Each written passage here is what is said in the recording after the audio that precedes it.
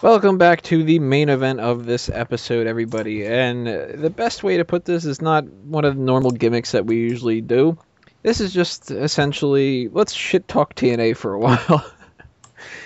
The big hot tag that happened this week that we didn't want to just keep on the hot tags is TNA has sort of officially been fucked. They are not going to be renewed on Spike TV, and they are going to have to shop around to see if they can get on any other kind of a network.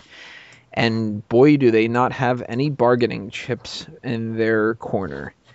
So, in memoriam for the future demise of TNA, and who knows if that will end up coming the way that we predicted in episode 85 before or not, but we are going to start discussing the beginning of the end of Total Nonstop Action Wrestling, and we're going to throw some different things out there that are similar to different gimmick stipulations that we've done in the past on Smack Talk. And the first of which is sort of a belt or bury, and it's TV deal or no TV deal. Should TNA go somewhere else? Should somebody else pick up TNA? Or should we just let them be canceled and be done with it? I'm not going to elaborate too much on this because I don't think I necessarily need to, but no, they should not get any kind of a TV deal. Nobody should pick them up because there's no chance whatsoever that they will ever get better and be worth any contract whatsoever. Wego, what do you think?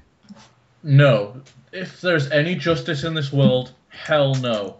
They have had opportunity after opportunity after opportunity, and they have squandered it all. They had Panda Energy backing them, giving them a shit ton of money, which they've pissed away. They've got to be 10 million in the hole. Fucking, they had Hulk Hogan, Ric Flair, Jeff Hardy, Kurt Angle, bunch of other Bischoff. WWE guys. Sting. Fucking Sting, the one guy that WWE could not get, and they fucked up. They had name power, they had money, they had 2 hours of primetime television, and they fucked up. If there is any justice in this world, no one will pick them up. They don't deserve it. They pissed it away. Fuck you, Dixie. Miguel, should they get a TV deal from somewhere else? And if so, where would you like to see them pop up? Or if not, then rip them a new asshole. Let me just start off by saying I'm going to give them some credit because when you consider where they started out when they got to Spike, they started out in a death spot. They were doing Saturday nights for 1 hour, and they built up their fan base. They were able to get to prime time, middle of the week, and for a while they were a credible number 2, it seems. I would say 2007 to 2009 were probably their strongest years. They had just signed Kurt Angle. They were starting to push Samoa Joe as a big deal. You started to see guys like Kevin Nash, Scott Steiner, Booker T. A lot of these guys pop up on there. It seemed like they were going to be a big deal, and then Hogan came along, and it seemed like everything just ended. I think Hogan being there was... I can't even say there was any real good to it because there was too much bad. They really sunk their credibility down the hole. They sunk a lot of money down. Even with guys like Jeff Hardy, Mr. Anderson, RVD, they just proved how inept and how they just weren't ready for the business. And I got to agree with you guys. I don't think that they really do. It's hard for me to say because I don't want the guys that are working for TNA to go out of business. I don't want them to be left to squander on the indies. I mean, say what you want. It still is a mainstream primetime slot that these guys are working on. I agree with you. I don't think that they deserve that from a business perspective. They deserve to continue. But gun to my head, if I had to choose what channel that I could see them getting picked up on, I guess you can maybe say CMT. They have a big Southern following, especially with their affiliation with the Jarretts and Hogan after that. Maybe if they sweeten the cards or sweeten the pot, they could probably get some deal with them. Other than that, I can't see anything else. I don't think they'll get picked up by any sort of syndication deal. They're not going to get picked up by a major network or even a cable network. It's the end of the road for them. And you know what? I'll give them a golf clap for lasting as long as they did because I mean, we've been talking about their death for years. I mean, I remember people in 2010 saying that, "Oh, this is going to be it. They're not going to last another year." and they've lasted pretty far. So they get a golf clap, and that's about it for me. Drew, should they get another TV deal from somebody else, or fuck them? Fuck them, because I don't give a rat's ass. You know what? One of the first episodes I was on was when we were like the whole episode 85 thing. This would have been so amazing if this happened last year on episode 85. This would have been the greatest thing that ever happened. We would be Jesus on Ice, but we're not Jesus on Ice. We're a year late. But I don't think they should get a TV deal, mainly because I've had no appeal of them in the past. They still have no appeal to me. And I used to be just a general wrestling fan. If they don't have any appeal to me, then, fuck it. Why? No. Just get out of my face.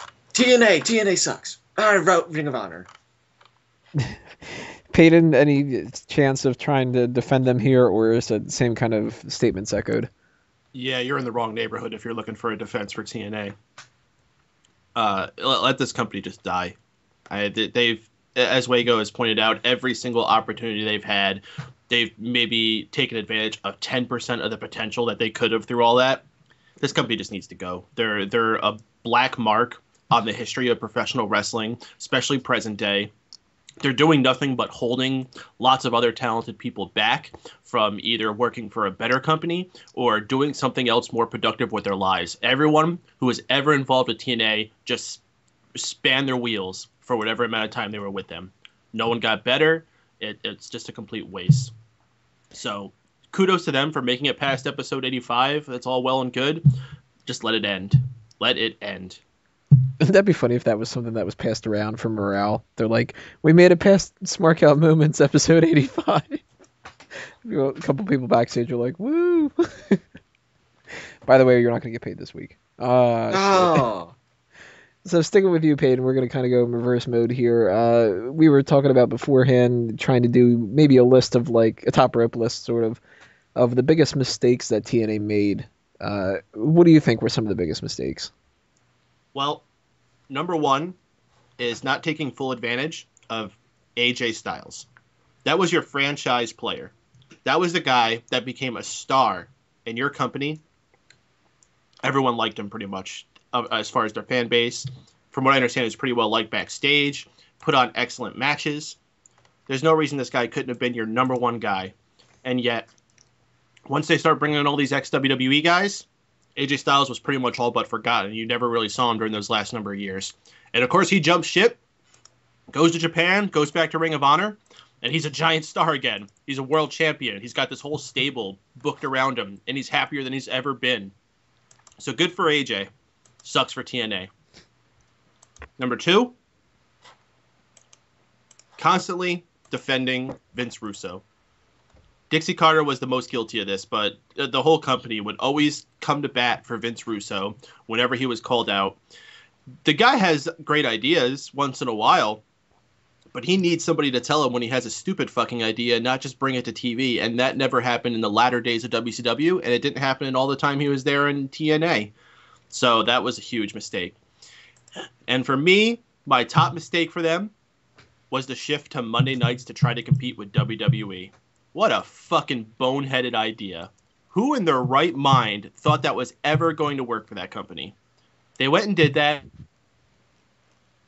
But after that, it just dropped down to the most abysmal levels, and the company never recovered. They were a complete laughingstock from that point up until now. So it's very hard for me to not look at that as the biggest single blunder that they've ever done. So, Drew, what do you think were some of the biggest mistakes that they made? I think Mike had nailed all of them in the head with the coffin. But the one mistake, the biggest mistake they've ever had, and I will get a list one, because there's only one rope for me on this one. They fucking existed. That was their issue. Their biggest mistake was not having been dead before they existed. Yes. Miguel, what do you think? Some of the biggest mistakes that TNA's ever made? Honestly, one of the biggest mistakes I could think of, and I can't really fault them for taking this risk, but it goes back to Hogan. I mean, Hogan really did a lot of damage in the long run to them. He was a big, expensive signing that they couldn't afford. that didn't go out and promote them that the way he should have, that really did run roughshod in terms of a lot of the main ideas, had a lot more control backstage than he really should have. He brought down morale. I'll admit he probably kept them going at a time when probably Spike TV would have gotten rid of them. I think to a lot of the older men that run Spike TV, he probably is still a name. But I had a lot of high hopes for when he came in, when him and Bischoff came in, and within the first 6 months, I knew something was bad. And I think within a year, everybody realized that this was a mistake. I really do think that a lot of their problems happened when Hogan came along. Aside from that, I would say always compromising their identity, because there were a lot of periods early on where they seemed like they had stuff that WWE didn't. When Scott D'Amore was running the Knockouts division, there were times where the Knockouts were putting quarter-hour numbers up that were rivaling the main event guys. When they started the X division, there was a big focus on that. I mean, guys like Joe and AJ came from there. It seemed like everything that they had that they were doing right, that got them a name, they just got rid of. They never really knew how to keep it going, and I think that was probably one of their biggest mistakes. Other than that, yeah, Russo. That's really the third big one on my list, because I mean, everybody has been saying negative stuff about this guy, but Dixie just didn't know what to do with it. I can't even say Jeff was any better because he was the one that brought him on. They're both besties. Even Hogan. I thought Hogan, his first time when he came in, was going to be to get rid of Russo, but he kept him on for a little while, and I never understood that. So yeah, those are my three big problems with the way TNA was managed. And Wago, any other ones that stick out to you as potential biggest mistakes in the company? The biggest mistake this company had, by far, over everything else that they did wrong, was product awareness. People would ask Kurt Angle, Jeff Hardy, Rob Van Dam, hey, when are you going to start wrestling again? They've been wrestling for 5 fucking years. No one fucking knows because TNA doesn't promote their shit. People think that people are just disinterested in the product and that's why they're having such shitty numbers. No one knows they've got a show there. I think it even happened to Peyton once that they was running a show or in his area that he didn't know about just because they don't promote jack shit. That's their biggest issue. If people know that you've got a show on, then they'll go to it. There's no reason that House of Hardcore can draw the numbers they do and TNA can't get a fucking tenth of that. It's ridiculous. So product awareness is their biggest issue, and it's always has been their issue. It's a professional wrestling promotion. Promote it. Fucking the booking is the second part. And Last Rites match, Black Rain, Claire Lynch, the fuck. And if I had to pick a third topic, scraping the bottom of the barrel, I think they've lost a lot of loyalty with their fan base. There were TNA diehards that would defend it to no end before. And they don't have that connection, they don't have that loyalty, and they don't have... they've lost all that with them. Be it from treating particular workers like shit, not paying them, like AJ Styles, who jumped ship. Gail Kim was... They did that to Gail Kim a long time ago. I know she's back with the company now, but that rustled a few feathers. They've always had a history of just treating their talent like crap and bringing them backwards and forwards and not paying them the money they deserve to be paid. It's ridiculous. A perfect example of them not using talent right was Samoa Joe and Kurt Angle. You bring Kurt Angle in for the first time and you have him squash who was arguably their biggest name at the time with Samoa Joe with the run that he was on. They just don't know how to handle their talent. It's ridiculous. Some other things that I was thinking of when I was trying to think of some really bad mistakes. Botches. And they talk about all the time whenever they're trying to do an interview and somebody says like, oh, well, what's preventing you from being on the level of WWE? And they always go, well, we already are. We're actually better than WWE. And they say the exact same thing every time. We've got the best wrestlers in the world, the hardest working guys or whatever. Yeah, you also have the most amount of time dedicated to you in Botchamania. And I can't watch a single pay-per-view and not sit there and just go, that was botch, that was a botch, that was really a botch. Oh crap, that was a botch of a booking mistake. So many different things that were just flat out mistakes. As simple as that is. And that goes for failed promises too. How many times does WWE put out something as being the biggest thing in the world, and it's not at least something interesting? Now, we have one example from last week of a hype thing that actually turned out to be stupid, and that's that WWE Transformed, which turned out to just be an article on WWE.com where they were like, oh, well, what if we redid some of the costume design for some people? All right, well, you know what? They also didn't promote that all over the place. It was one tweet. TNA has this mentality of something's going to happen on Impact this week that changes the world of professional wrestling forever.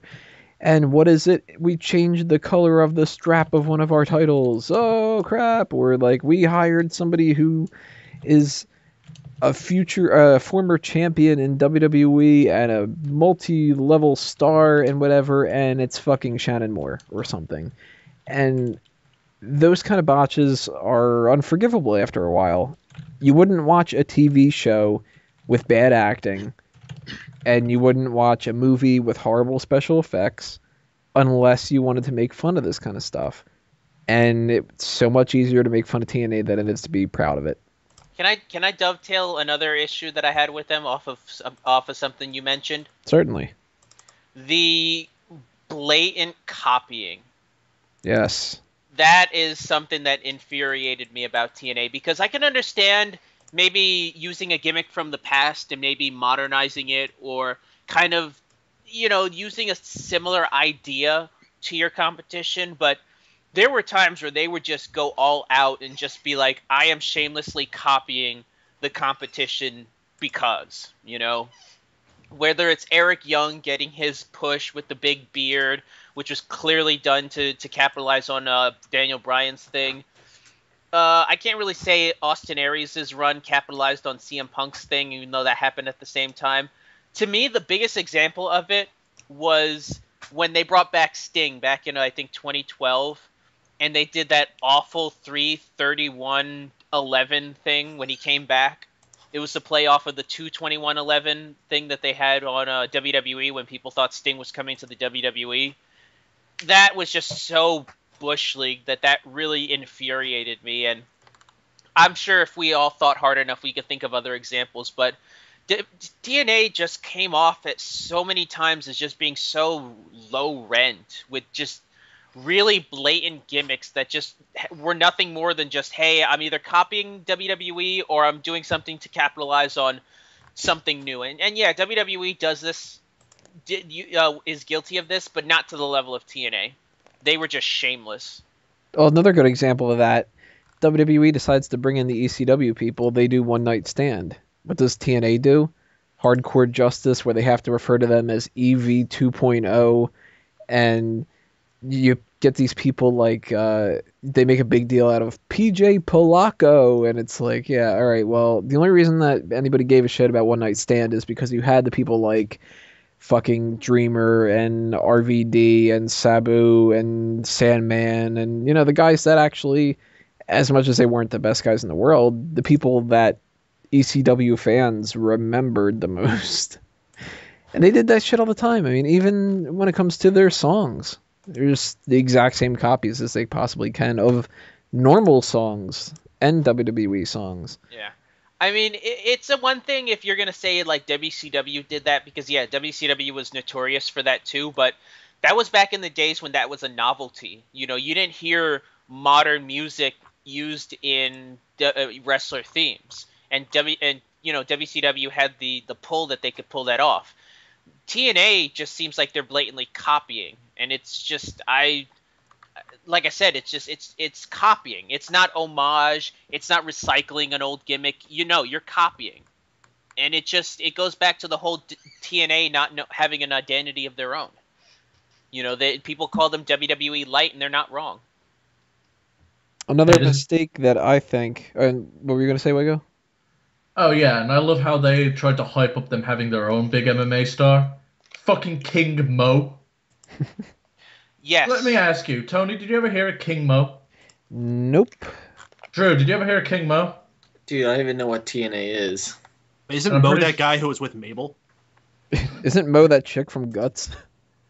Oh wow, wow! I was actually gonna give you the award for random for random bit of nostalgia, but man, Tony, I think beat you, Peyton. What's funny is that's the second time that Mo has been mentioned from Guts on Yes, it's Families Anonymous earlier. That's not the first time we've done this. Yeah, fucking the King Mo and all the Bellator MMA stuff was fucking retarded. Although to be fair though, that was a mandate from Viacom. That was them going, look, we're funneling money to you. You're gonna help us promote our new investment. But Yeah, they get didn't that have to job, too. integrate them into storylines that heavily or that retarded. They had a pull of how they used them. Fair enough. They spend money on the people like the Tito Ortiz people, or even the people like Snooki. I mean, WWE does that every once in a while. They bring in those guest stars and stuff and try to get some attention from the mainstream media. But you know what? WWE does that because, number one, they have the money that they can do that. And number two, because they get that attention from mainstream media and they know how to capitalize on that. Well, that's the thing is that TNA couldn't even get Snooki. They got all the other characters from the Jersey Shore, but even Snooki wasn't even low enough that she would work for TNA. And they do different kind of crossover stuff like that, and they make a big deal out of it, just the same as they do with everything. And if you don't have the income to pass around, then don't do it. You don't pay for more things that you can't afford. I mean, it takes money to make money, and you do have to pay to make money when you are talking about big numbers and everything. But you can't spend all your money and not get some kind of profit in return. And there's no point in having guest stars come out to the Impact Zone, which is another thing that people are critical of. You give away free tickets. How are you going to earn anything? You really think that's going to bump up the ratings from an 0.8 to a 4.0? No, it isn't. The only reason that people end up watching TV shows ever is if enough people talk about it and if it's good enough. TNA's always been guilty of the fucking celebrity thing. Remember when the idiots decided to make fucking Adam Pac-Man Jones a tag team champion? Then realized, oh, legally he's not allowed to wrestle for us, so they had to get another fucking person to replace him. Xavier Woods. Fucking idiots. Yeah, and as far as them using the Impact Zone, I'll admit early on I think it was a good idea because it allowed them to have a hot crowd every showing. I mean, those early crowds from the Impact Zone were not bad. It was towards the end of their run though that those crowds started to suck, and by that point they should have had enough capital that they could have at least gone on the road, which they tried to, and they clearly proved that they just cannot afford that. Oh, they can afford it if they promote their shows so people turn up. You want to hear an interesting story, actually, that kind of ties into how inept they are as a company? One thing I just want to point out, you said the fans were bad towards the end. They accomplished one thing that was very good. Knock, knock, who's there? Braden Walker. Greatest chant ever. Yeah, that actually reminds me of Jester when he went to go see when he went to go to a TNA pay-per-view. I think it was the one that they had that 6 sides of steel matchup with Test in it, the one that they botched and couldn't get the walls up. He was saying how he tried to start a Cena sucks chant or we want Cena chant at the pay-per-view. I'm surprised it didn't catch on. But yeah, it's something that goes to how inept they are in promotions. You know how when WWE comes to town, they always have those trucks that have the logos on the buses, right? Yeah. Well, TNA, they don't have that. They just have whatever truck they can afford, like whatever U-Haul. So Frankie Kazarian actually offered to make them decals. He has a friend of his that can make professional decals that would have made some for him to put on the trucks, so that they would actually have some TNA themed trucks come through, that they could use. And they said no. You had a guy offering to make you free promotional stuff, and you turned him down. If it was any other company, they would have leapt at that. But TNA is just, they wouldn't know a good idea if it bit them. As soon as you said about them having production vans, I was just imagining like a white van with TNA written in Sharpie. It's just a regular U-Haul truck, from what I've heard. It's even worse. They started writing it in the Sharpie, but they ran out with like halfway through the N. So it's like that real faded A kind of a thing. Let me put it this way. The Exotic Express recently drove through a town near me, and like a bunch of people blew up knowing about it. TNA has come to my town around here, and nobody recalls seeing anything involving them. Not poster, not even like those white things that you always see on telephone poles promoting the shows coming up at high schools.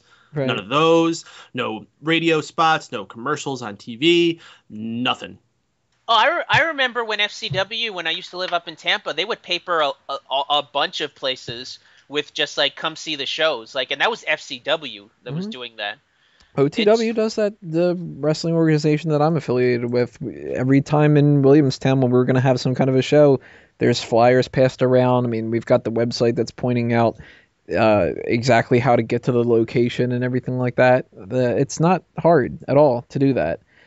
And you think if they had any sense whatsoever, maybe at first they thought that they had enough recognition that people would just know and it would just be passed around. Maybe they had the gall to think that. After you start getting pictures online of how you didn't draw more than a couple, dozen people or so to your shows, you got to know that you got to kick your ass into gear. And that's with any company too. I mean, if Smark Out Moment started getting no hits on the website, no followers on the YouTube account, any of that kind of stuff, you got to be sure I'm posting all over the place and going, fucking go to my website, go to my YouTube channel and all that. And that's what they got to do. They tried. There was a period. Does anybody remember TNA Academy? Nope. It was an initiative they had like in around 2008, 2009, where they would visit colleges and they would rally fans together and be like, listen, if we're coming to your town, we need you guys to go around and kind of promote the show and paper things around. I remember they had that Bill and Doug group. They were kind of the spearheaders of those. Fucking two idiots. Yeah, because I remember they were on the TNA payroll for a little while, and they were the big two front runners for that. And I actually gave them credit for it. I'm like, okay, they're going through the college market, which is still a viable market. Those guys will go out there for you and spread the word. They're hitting the youngsters, and they just gave up on that. It was something that WWE was not doing that they could have gotten the leg up for, and they just kind of just tossed it away. Yeah, I have no idea what this thing is, or Bill and Doug. Bill and Doug were two idiots that decided to be a part of the YouTube shooting bullshit, where fans would shoot promos about WWE and TNA, and they ended up making a big buzz because they hijacked a WWE press conference with TNA questions, and that's why they got their following, and they had a big following for a while. Yeah, they were big TNA marks, I remember early on, and then they actually had like a little podcast for TNA professionally for a little while. Like I said, they were on their payroll. And I think they ended up being part of the Pro Wrestling Report and getting bumped off that too. Oh, yeah. I was like watching Pro Wrestling Report regularly back then. They were the laughing stock. Like they would have like a 10-minute segment every week on the Pro Wrestling Report, and the chat room would just be like, "Oh, Bill and Ted are here," just like spend the whole time making fun of them. I never even knew. I probably thought they lasted one episode. I never heard about him being on regularly. But fuck, that just shows how bad their fans are too. You know what? I almost get the feeling with TNA that they saw that they had like a groundswell, and they thought, and I think they realized. I think they thought that that's all they needed. Like they had the groundswell support from the fans, and that was going to carry them into the next level. But they didn't realize that that's just the start. Your fans are there, but they want to see you reach that next level. They're willing to help, but you can't put all the pressure of the company on their backs. And I think that's what happened, and their fans backlashed against them. Another thing that I think was a big mistake, and this sort of ties into the idea of not knowing what they really want to do with themselves, not knowing what they are and all that. Just in general, stupid ideas. A reverse battle royal? That is exactly the type of thing you joke about backstage And then everybody goes, "Oh my god, wouldn't that be funny if we just did something that stupid?" But nobody does. And it ends with, "Yeah, that would be funny, but let's get back to work and do actually some serious shit here." Oh yeah, what was that cage match that I mentioned? The one that they had they built up this big menacing cage looking thing, and when the matchup actually happened, they didn't have enough time to put the cage up, so they only had half a cage set up for the entire matchup. It was embarrassing. Even something as simple as, well, I shouldn't say as simple, but King of the Mountain match. That's a good name for a match. But what the fuck are the rules? It's like there's a You have to box pin. You have to pin someone to earn the opportunity to climb the ladder and put the belt up there. Like, what? Like, why is everything gotta be the opposite? You're gonna have disqualification means that the other person wins, or you're gonna start doing these kind of submission things where you have to tap out to win, and you lock yourself in a fucking figure four or something like. Oh, that one-legged wrestler won't be able to do that. That's unfair. Yeah, he wouldn't have a leg stand on in that match. That's terrible. Yeah, it is, but it's fucking funny. By the way, I did find that matchup. It was the Doomsday Chamber of Blood match. Of course, it's got a name like that. Yeah.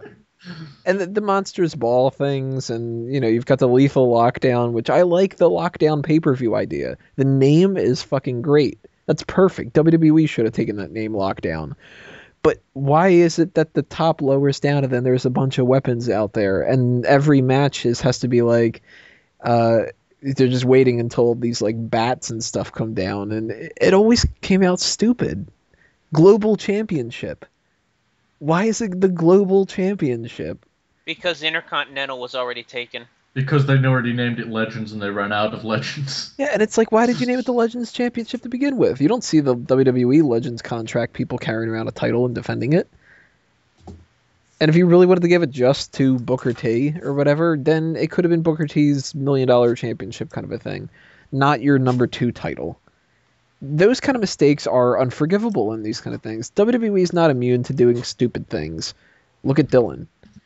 But at the same time, almost all of their mistakes are built around them trying to do something that makes some kind of sense.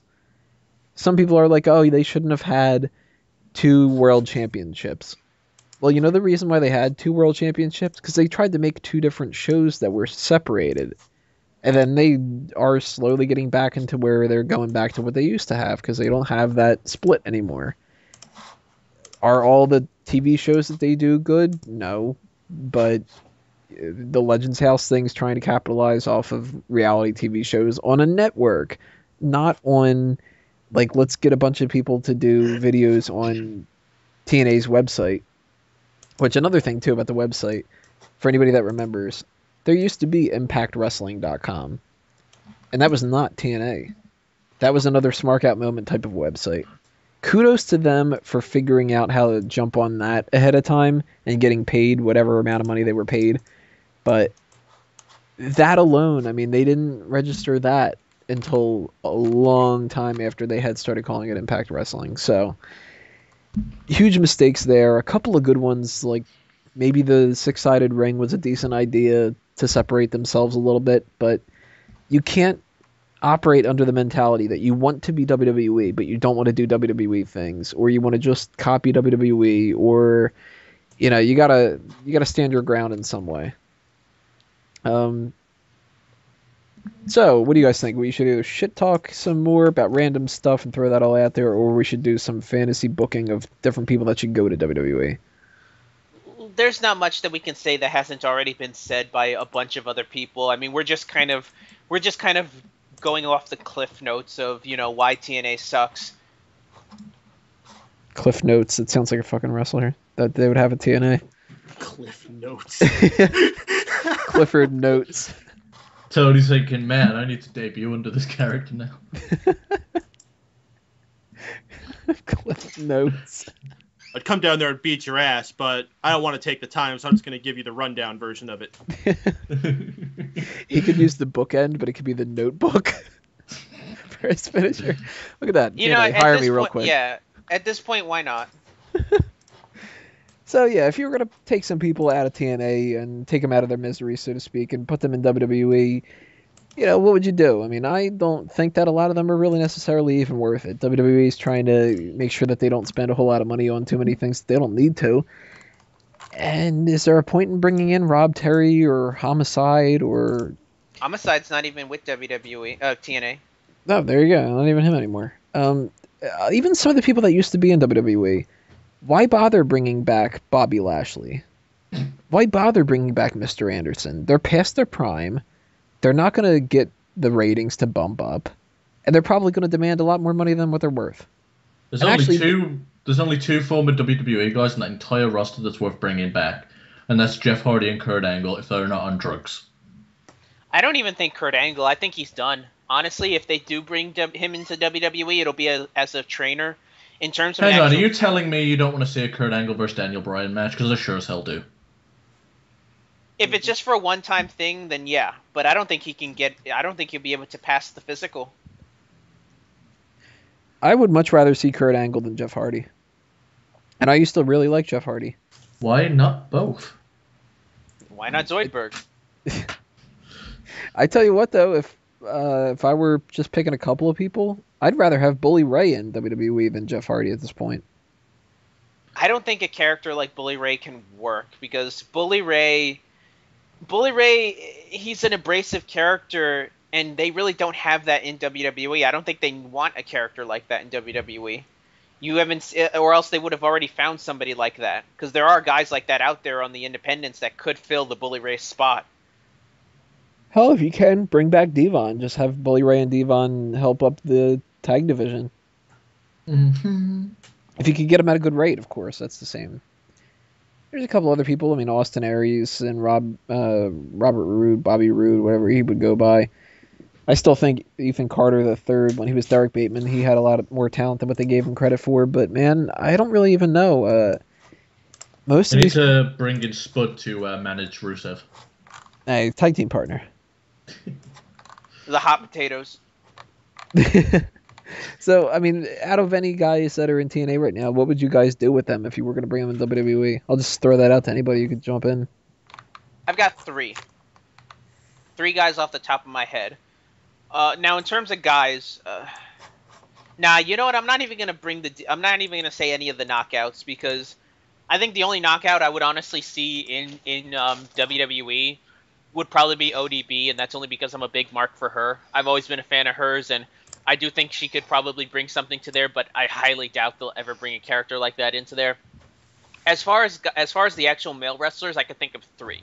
One is Bobby Roode. I really do. I like Bobby Roode, and the reason I like him is because he's one of the few guys that I can honestly say they gave the ball to and he ran with. That Summer of Roode thing that he had a while back, or whatever period he was champion, I really liked. I thought he really came off as a true star.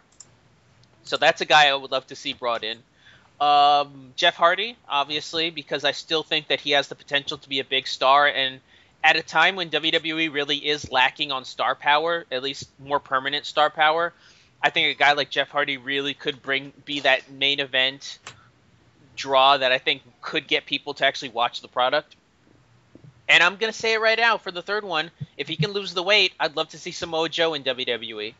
I don't know if they would ever give him a main event spot, but I think a guy like him could really fill up a Dolph Ziggler role. He could be a guy that you could put in there to have solid matches with the guys that you do want to push. I don't know.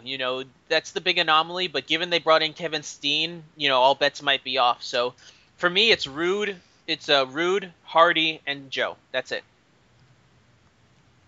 What about everybody else here? Anybody that you think should go to TNA or go to WWE from Oh, TNA? TNA, geez, just putting a whole fucking roster of TNA. That's how you save them. Shut up, Drew. I'll go next then, I guess. Guys that I'd want to bring in, if I've only got the choice of three, it's Kurt Angle, Jeff Hardy, and Bobby Roode. Kurt Angle, still a popular name, and I think there's a whole bunch of guys you can have amazing matches with.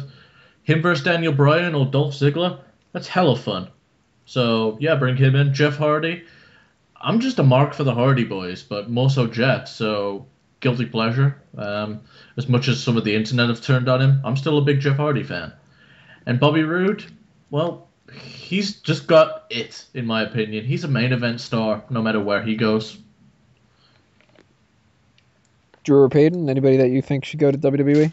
I want Kurt Angle just so he could just squash Rusev and bury him. Like the potato that he is. Yes, make some mashed potatoes instead of baked potatoes. Make some potato chips, why don't we? Why not?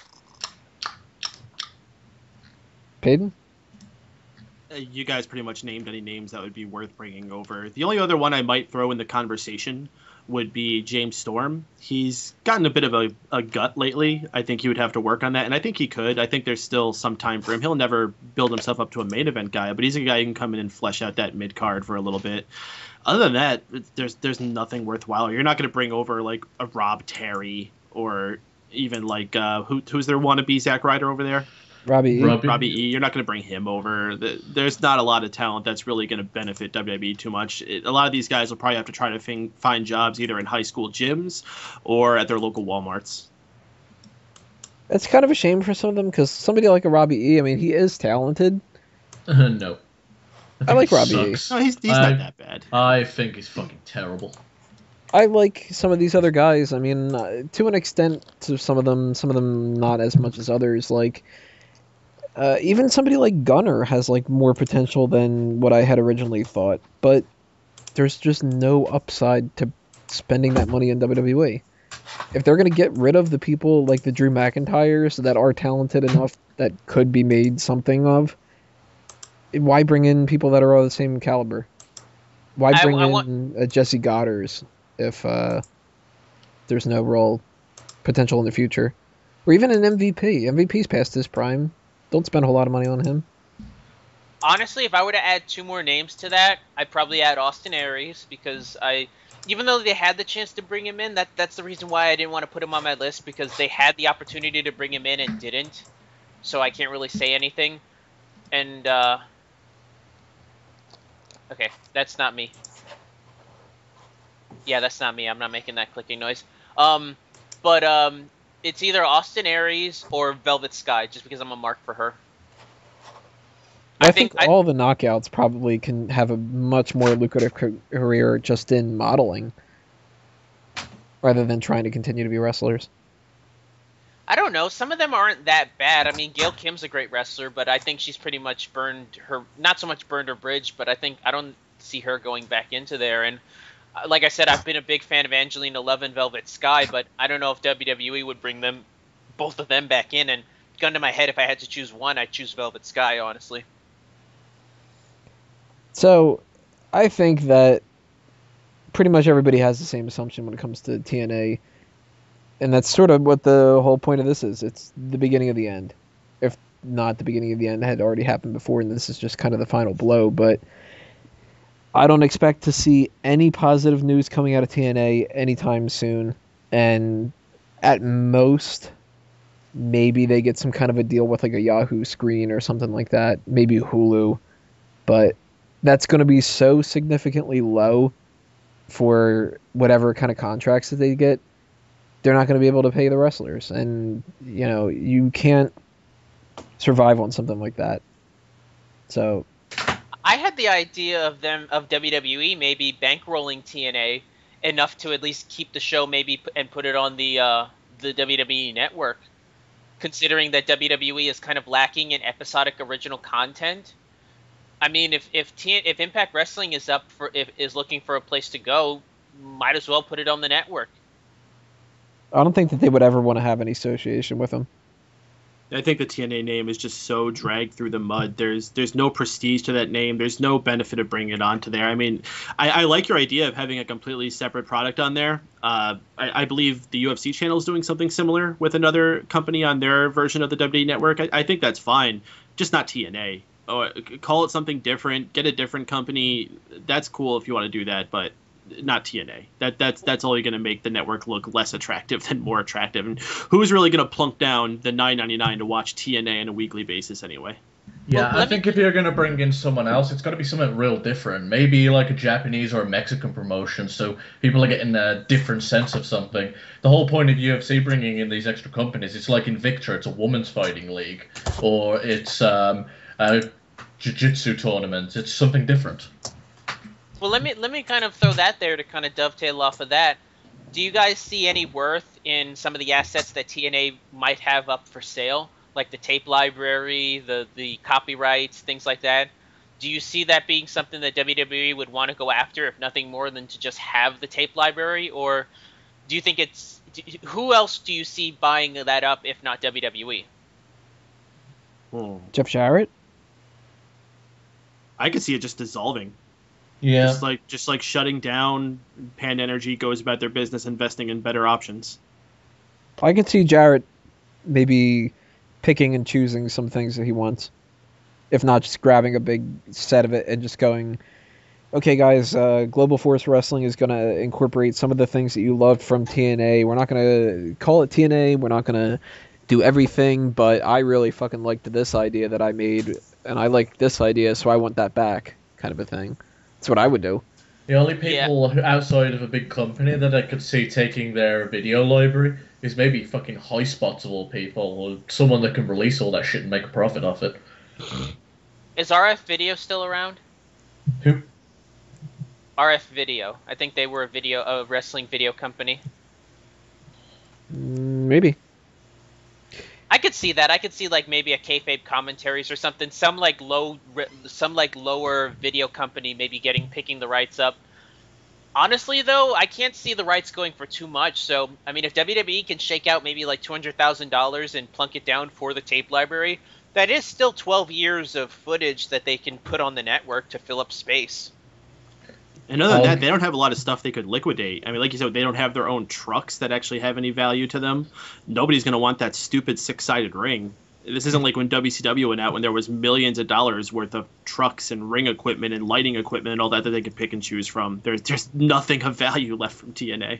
I will offer TNA some lint from my pocket and a half-eaten Snickers. All right, TNA, I will one-up you with that. I've got like 3 mini Snickers, the little fun-size ones. Oh, they could share them. And I think I've got like twice as much lint. And I'll throw in a shiny new penny that I found on the floor earlier today. Hold on, let me check my belly button. Oh, yeah, there's a big clump of lint here. Okay, I could definitely buy TNA. Put that all together, you could easily at least afford Christy Hemi's contract. I don't think she would like whatever I would have to do with her with that contract. So what are my jobs? Insert joke. Insert.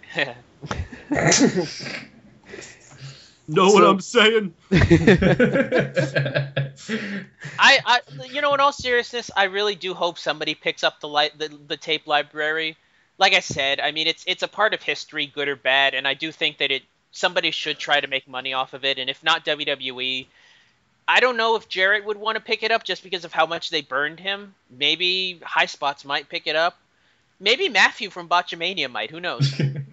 The best thing that can happen is Jim Cornette picks it up just to fucking put commentary over everything and how fucking retarded it is. Oh, that's who should buy it. It should be World Famous Flea Market. You ever see that channel? No, it's like 2 guys do commentary over like really crappy indie shows, and they just like make fun of them the whole time. That they should buy TNA's library, and they could do that. I'm okay with that. It's a consortium between Direct Auto Insurance and 5 Hour Energy. The only 2 sponsors that would ever sponsor a TNA event. And so poorly too. Let's just have Matt Morgan come out and just be like, I don't know, it's car shit. Like 5 Hour Energy. It tasted of ass. It was totally suitable for TNA. So, I mean, I don't know really what else there is to say about TNA. We've been making fun of them for the longest time, and we're going to continue to make fun of them, even after they're gone officially. They'll be gone for a while, and we'll just still be like, yeah, you know what else sucked today? I don't know, TNA. Fuck them. Doesn't matter. So, tell us what you guys think is going to end up happening with TNA. Try to defend them if you can, too. If you're a big TNA fan, you think that we're being assholes and, we should give them more credit than than we are, then go ahead, chew us out, and see what happens. But that is going to knock us out for all this TNA eulogy kind of stuff. Thank God. We are going to change this over and talk about some fantasy league talk in the next part, and then that will be it.